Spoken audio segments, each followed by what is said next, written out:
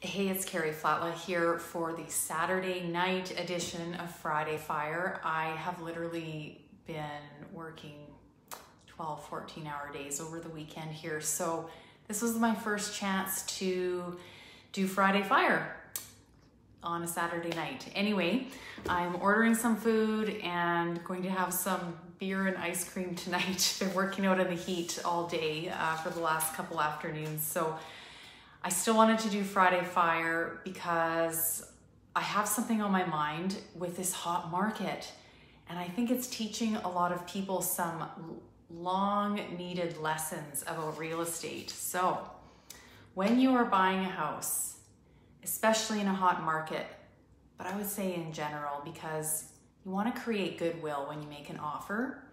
And in softer markets like Lethbridge, where we've had years and years and years of a fairly stable but stagnant market, houses aren't flying off the shelves, prices are stable, competing offers are much less common than they are, say, right now in this hotter market. We're not Toronto and Vancouver.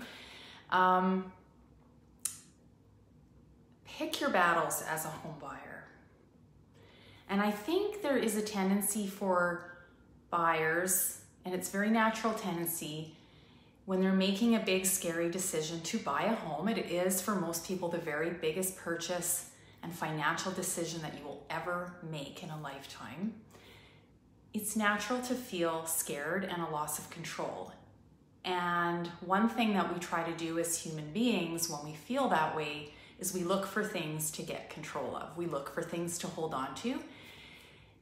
And unfortunately, we start holding on to things that don't matter in the big picture when buying a house. So my advice to you when you're buying a home, be smart, be strategic, pull the comparables. Of course, you don't want to overpay for the home, but be smart about how you go about the offer and negotiation, and think about what hill you're willing to die on.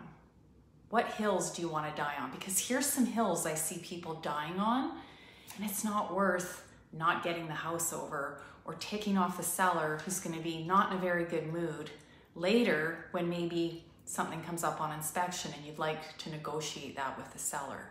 You want to keep everybody feeling good about working together on this purchase. So when you make an offer and you ask for professional cleaning to be done in the house before closing day, do you think that that might insult the homeowner? Because here's the thing, the way the house shows when you look at it is probably the best you're going to get. That homeowner felt that that is the way they want to show their home. If you start nitpicking over things, they might not be very agreeable later on.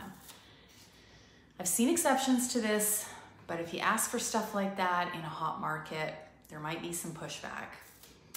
I don't like where that movable little plastic shed is in the yard. It doesn't comply, it's too close to the property line.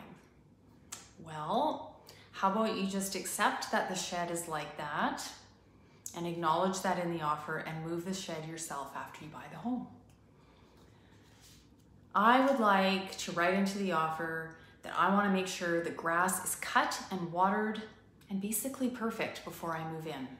Again, the property has to be in substantially similar condition as to when you made the offer and got it accepted.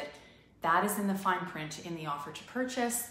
That protects you. The seller is obligated to keep the home in that condition. But when you start making those demands right in the offer, you're sort of saying, I don't really like the way you keep your yard and I don't trust you to keep it nice until closing day. On inspection, the purpose of a home inspection is not to beat up the seller with $100 repairs on a 40-year-old house that's not going to be perfect. Even a brand new builder home is not perfect, and an inspector will probably find something.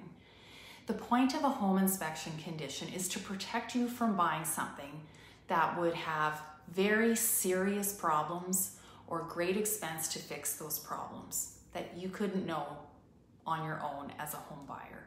But the point of a home inspection is not to look for $100 repairs or get a bathroom renovation thrown in for free.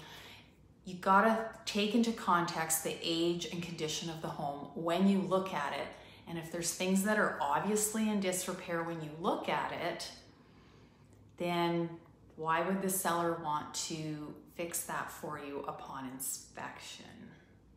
The inspection is to protect you and to inform you.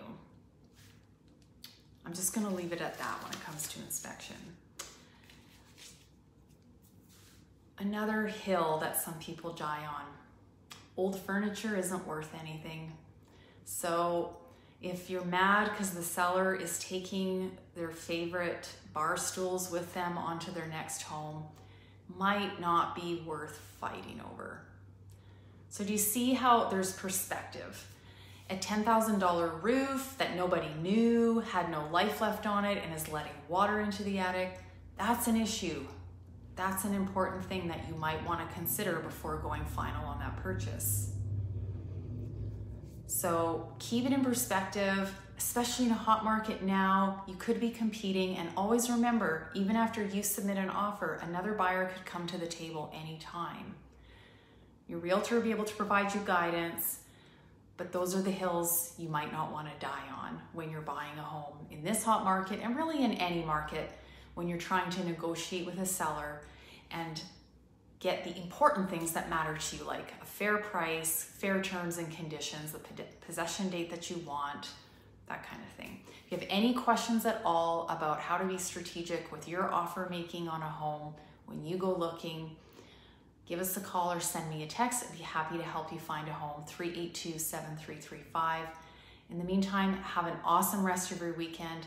And for goodness sakes, stay cool, stay hydrated. It's super hot out there still. And we'll see you for next Friday Fire. Take care.